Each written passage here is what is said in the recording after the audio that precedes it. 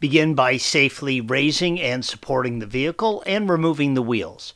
If you need additional assistance with those tasks, please follow the link provided at the end of this video.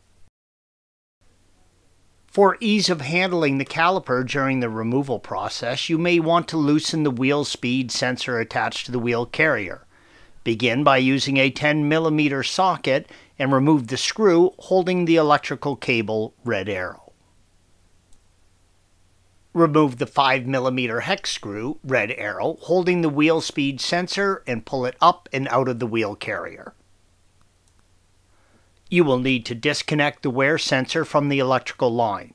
To access this electrical connector, red arrow, rotate the electrical connector and slide it out of the mount. Release the electrical connector by using a flathead screwdriver and rotating to release the clip, red arrow. With the wear sensor disconnected and the wires loosened, remove the two T55 torque caliper mounting bolts, red arrows.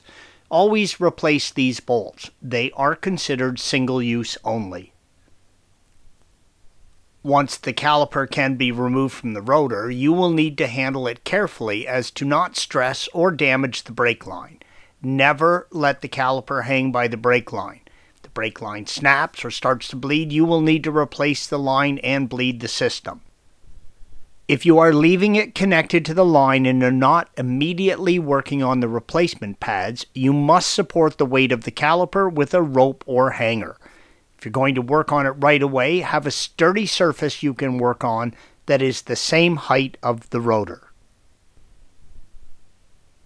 You're going to be pushing the pistons back into the calipers. This will cause the brake fluid in the system to move back up into the reservoir. Open the front trunk and remove the access panel for the brake fluid reservoir, red arrow.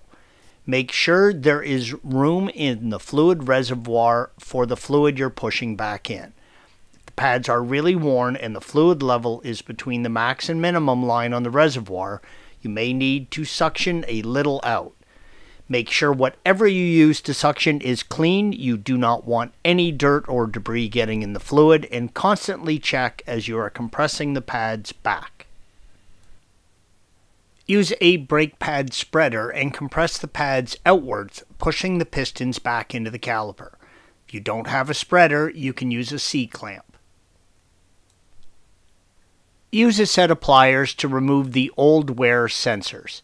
If your wear sensor has activated, you cannot reuse them.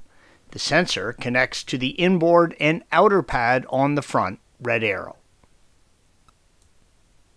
The pads can now be pulled out of the caliper. The pads or pad retaining plates are stuck to the pistons. Use a trim removal tool to help separate the pads using care around the pistons and the dust boots. Installation is the reverse of removal. Apply a small amount of anti-squeal to the back of the pads where they contact the pistons. Make sure to remove any dust buildup inside the caliper. Remember to top up the brake fluid as needed and pump the brake pedal a few times before driving to set the new pads. Brake pads need to be properly bedded or broken in. Break in your pads according to the manufacturer of the type of pads you purchased. Thanks for watching. Be sure to subscribe to our channel and check out another video in this series.